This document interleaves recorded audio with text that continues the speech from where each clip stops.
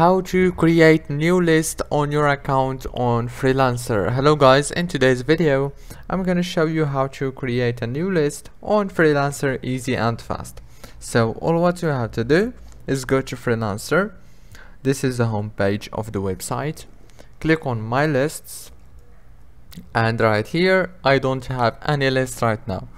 Now if you want to create one, click on here, new list, add the name of the list and the description. After you add them, now all what you have to do is just click save and everything's gonna be done. For example, I'm gonna add 5 jobs, click save, and now this is the list. If this video was helpful, please don't forget to like and subscribe, and thank you so much for watching this video until the end. See you later.